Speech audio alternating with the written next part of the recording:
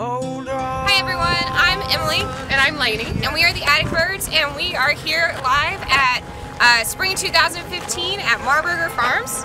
And we've spent all morning scouring the tents. Buying your stuff because you're not here.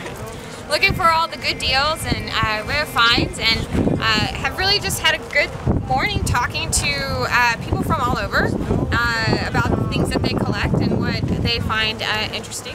So, I would like to introduce you to the owner and proprietor of the Commandant's Cottage. She sometimes blogs for us under the moniker The Red Hen, and we are going to talk about these amazing bird prints.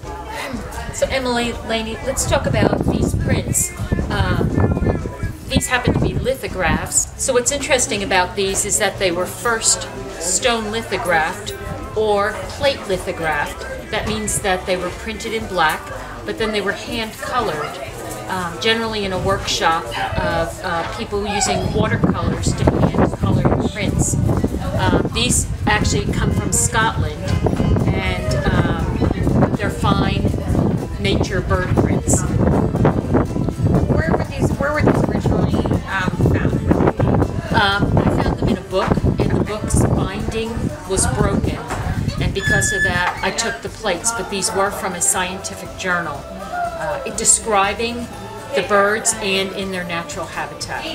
They're just, I mean, they're gorgeous. Well, what's so nice about them is because they're hand colored and done with a watercolor and have been preserved in the book, even though they're mid-19th century, the colors are still very bright on them. Yeah, they're great. They're beautiful. So I'm with Alan Hoops, and we are going to be talking about the importance and collectability of mercury glass.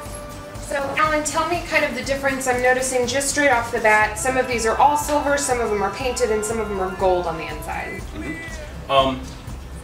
Mercury glass became popular mid-19th century, probably about 1850, and the styles initially oftentimes were the hand-painted with Victorian motif, floral.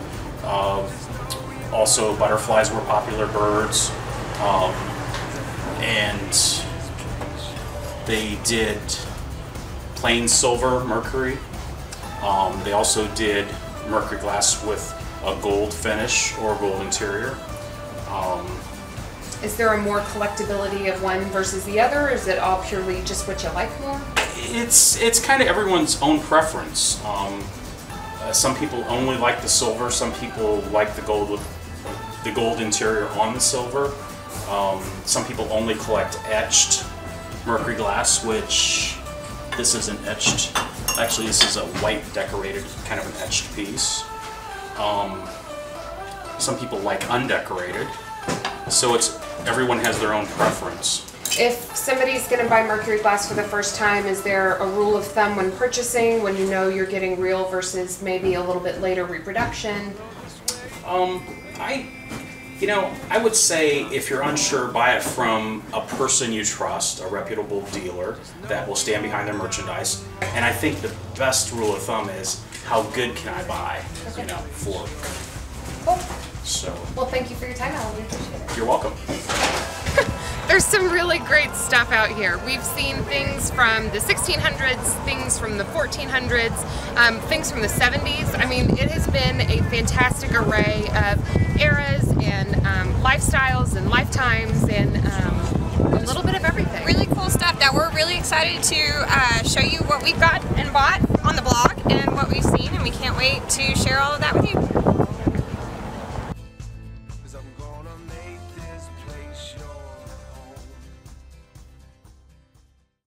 So Emily and Lainey, let's talk about why. I'm gonna slap you. That's okay.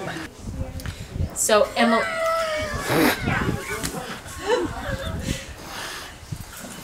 Okay, no, I'm ready. I'm gonna throw her out. I'm ready. What did you say?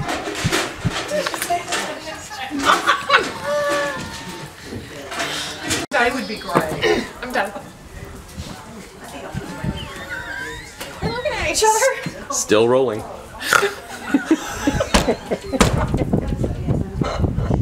You are. So hi, we're the Attic Birds. Live.